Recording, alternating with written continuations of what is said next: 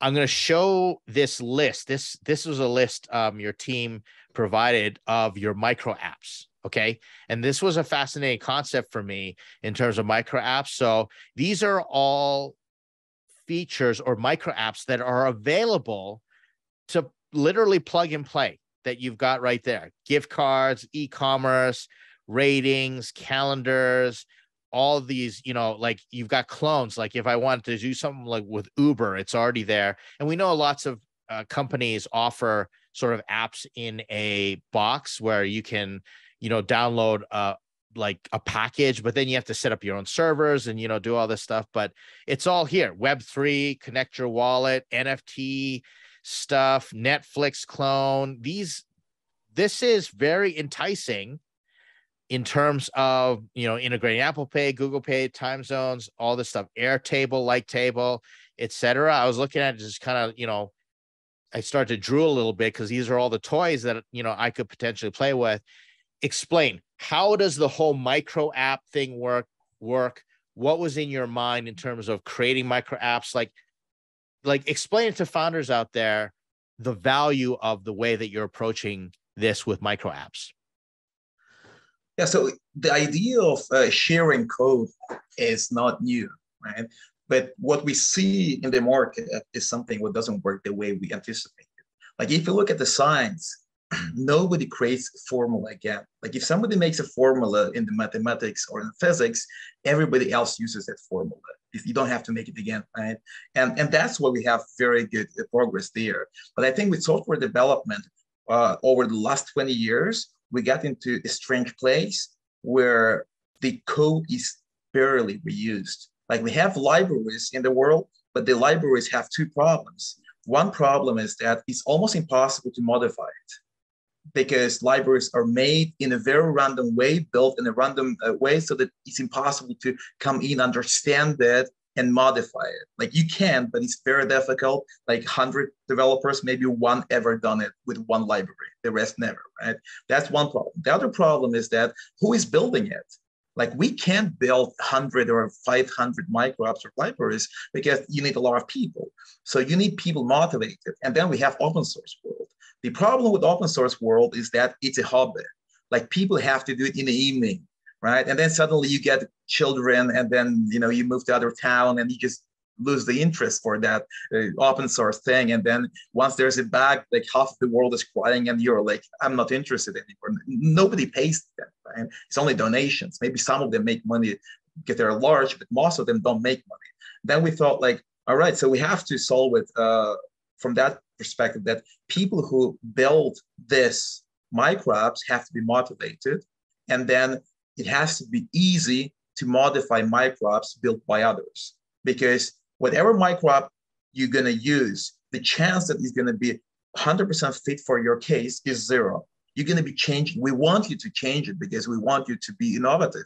Like the whole mission of Mars is create innovation, and the speed of innovation has to grow because of it, right? Because things go too slow. We think things go too slow. We think the progress is too slow. And suddenly here we say that, well, there is a huge market where a lot of talented developers just do this for a living. They're building the micro apps, and not like one developer building 10, but more like few developers building one micro app. And then every micro app is built by a team. So it's a proper business. So that's why it's it's sustainable. People do it quick. They fix bugs if they appear. They react on the support case, etc. And now we have like hundreds of micro apps. They are maintained by hundreds of developers.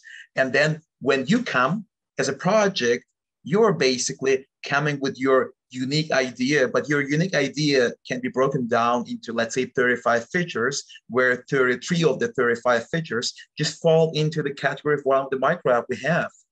And it's not like you have to, you might build a better micro app than the one we have, because that one has been, built by a team that is building it for years. It's used by hundreds of projects. It's tested.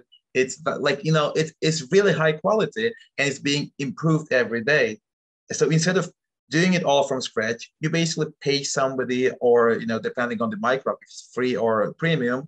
But the idea is that every micro app has free and premium version. So you use the micro app, and then the rest you build yourself, but the rest is just maybe 10%, right? Maybe it's 5%.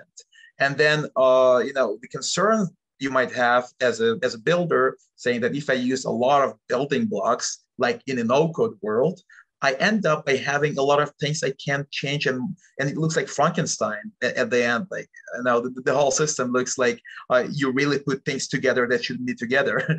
Right? Well, here the idea is that start with that. If you have very little money, start with that things are put together without modification, and it works. And then you can just dig in and change things, and now it suddenly looks different, and now it looks unique. Now you took the MicroApp with a lot of thousands of hours developers put there, and you put some of your hours, and it becomes unique, just like in science. You take a lot of work of the others, you put something on top of that, and it's the new thing happened. Let me try and describe how the metaphor, since I'm not technical, I'm not a coder. For me, how I saw it when you were explaining to me, and we've had conversations previous to this, was it's like vector graphics in a marketplace, like a photo marketplace. And let me explain, like vector graphics are different than pixel graphics. So if you went to a stock photo site, you download a stock photograph and you can size it and you kind of just use it as is. You might be able to crop it, change some colors, different things like that. But with vector graphics, they give it to you. You can actually go in and manipulate the vectors, the little nodes, and change things around and use that as a base, but customize it completely to you. Then you can combine multiple ones, which I do all the time. If I need an element for an interface, I'll go download the vector graphics package and I'll switch up the colors and I'll customize it. But a lot of the heavy lifting has been done, and I come in for the final touches for integration, and then it becomes totally my own. So what you created is like the marketplace where you can download these micro apps, string them together. And if you're going to do like a Wizard of Oz MVP where everything's duct taped together and, it's janky, just to get you by and validate your idea, go for it.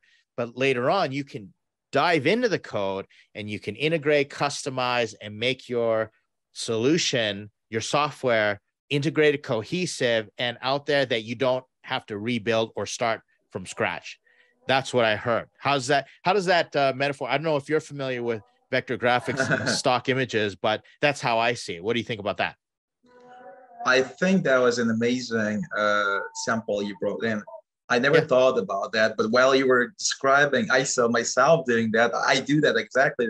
When I work with vector, also with Figma, for example, you just get in the elements, you just change the stroke or the color, and suddenly it's yours, but you haven't built the whole thing.